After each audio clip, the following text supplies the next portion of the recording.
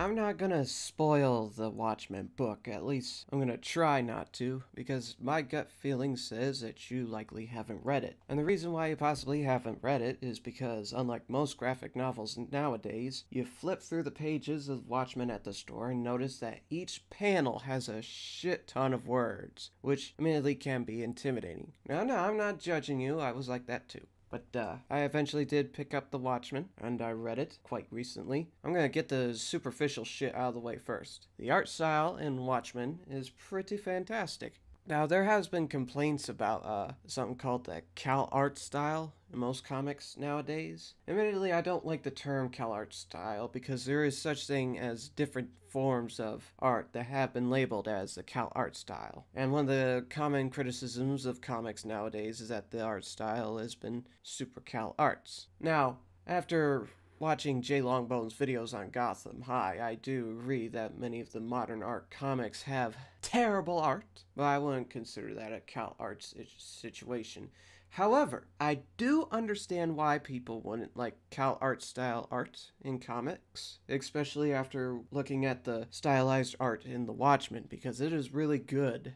Watchmen is probably one of the only stories I can think of where they somehow managed to have the colors pop, and yet all the images still look disturbing and gritty. A nice balance to it, I would say. It's hideously beautiful. It's disturbingly pleasant. That type of stuff. Well, like I said, I'm not going to spoil the actual plot, but I will say some things about it that may spoil what the story is kind of like. Though I'm sure you get somewhat of a picture of what it's already like due to its reputation, but might digress. The Watchmen is one of those stories where on the surface it seems like it's full of itself. It's super dark and edgy and disturbing, and many of the characters talk super pretentiously. I wouldn't blame people reading the first few chapters of this story and getting the impression of, wow, this is overrated garbage. Edgy, holy shit, just pretentious, wow. However, I recommend continuing reading the story, because the more you read, the more you realize that the story knows exactly what it's doing.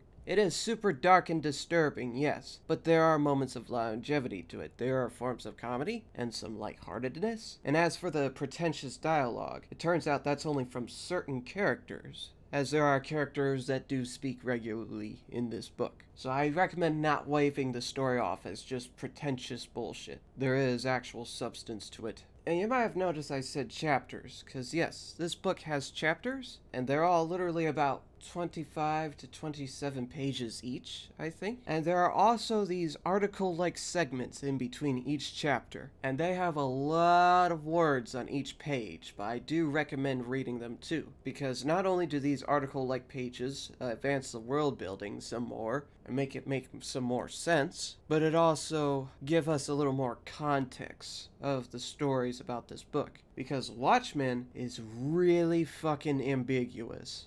Like, there are it's not so ambiguous where the plot straight up doesn't make sense. There is still natural cause and effect to it.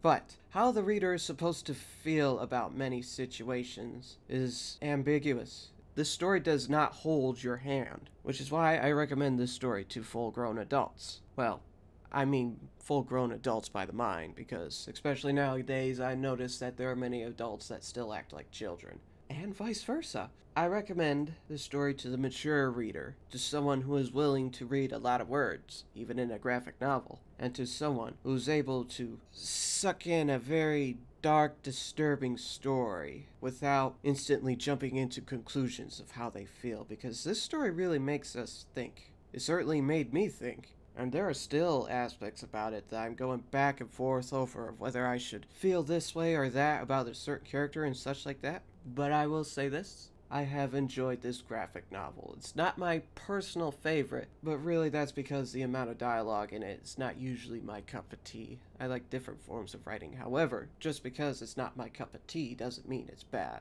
The Watchmen is fantastic, and I highly recommend it, even to the people that aren't usually into superhero comic books and such. But yeah, that's all I have to say about the Watchmen comic book. Peace.